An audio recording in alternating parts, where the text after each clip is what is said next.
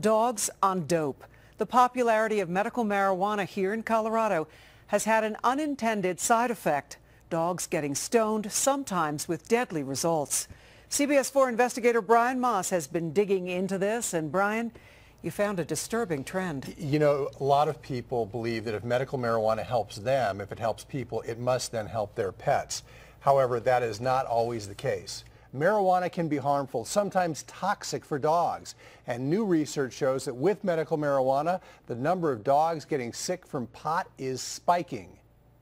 Dance and they're not sure on their feet. Used to be they'd see dogs on dope just a few times a year. Now pet owners bring in doped up dogs as many as 5 times a week.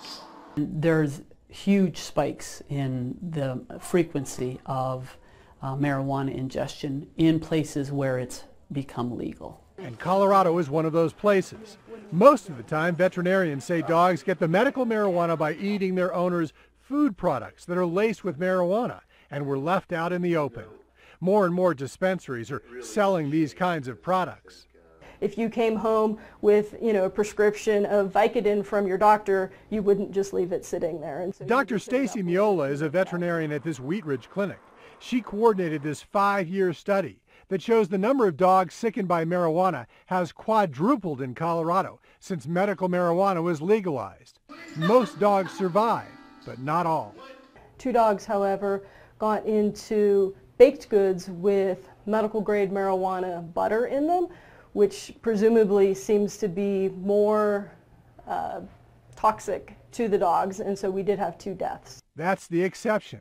Most of the time, the dogs will end up showing these symptoms: staggering, acting lethargic, vomiting, and being overly sensitive to sound and light. Sometimes they fall into a coma.